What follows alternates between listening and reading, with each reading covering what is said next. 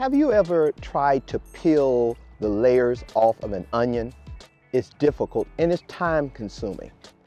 Most of us are onions once you think about it.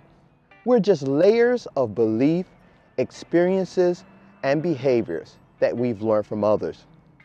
These layers are really expectations of others that we've learned very early in life to keep us a part of a group, whether that's a family, friendship, church, synagogue, or whatever place you may want to be in. But what happens when you start to have an awakening? You start pulling back the layers. What do you find in the core? At the core, you will find the source of the authentic you, and that source is connected to God, universe, or whatever moniker you ascribe to.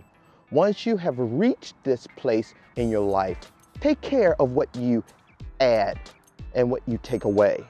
But also remember, when you're peeling an onion, there will be many tears, but it's worth it.